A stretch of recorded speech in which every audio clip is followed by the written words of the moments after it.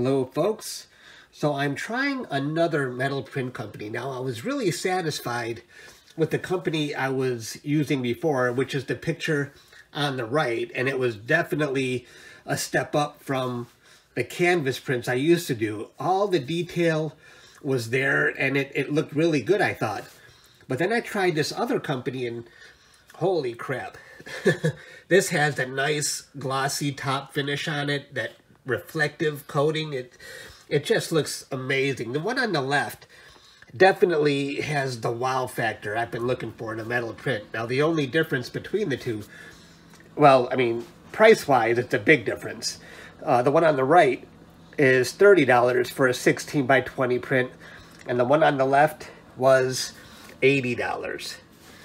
So that's pretty steep, but I love how my Eagle Nebula looks on this thing. It's just, I think it's amazing.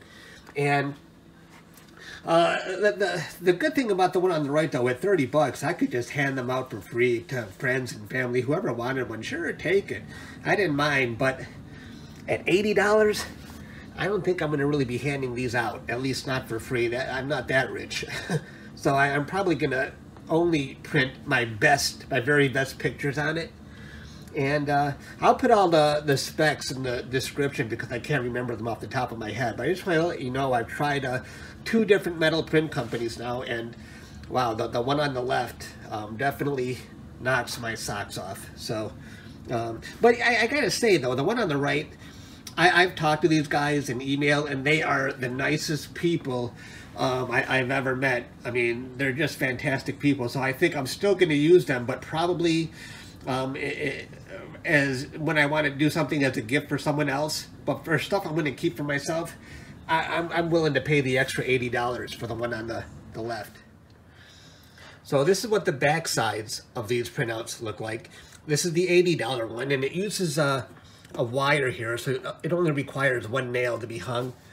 And the $30 one, it requires 2 nails, and you better make sure you measure the holes on the wall precisely. Otherwise you might be making a few extra holes until you get it right.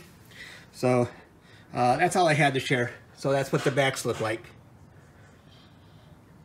Okay, now I think I'm done. I'll see you guys later.